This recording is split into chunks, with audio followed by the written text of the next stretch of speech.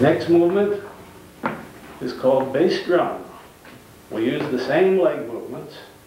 Two hands start about a foot apart, slightly cupped, facing each other, and we bring them around the bass drum. We don't go like this, we go like this. About a foot apart, we begin by going around the bass drum, and it's done with the wrists, which must be soft and pliable.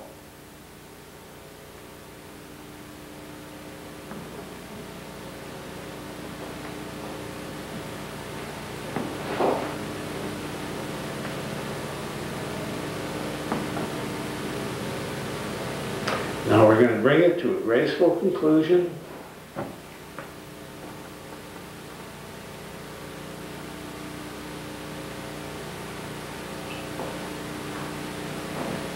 On the right side, foot apart. This particular movement is a favorite of many people. It's easy to do and it's very effective.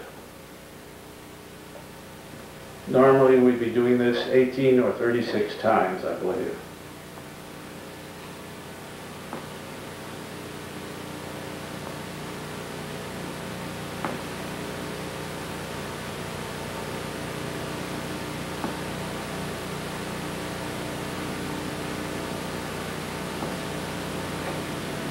Bring it to a graceful conclusion.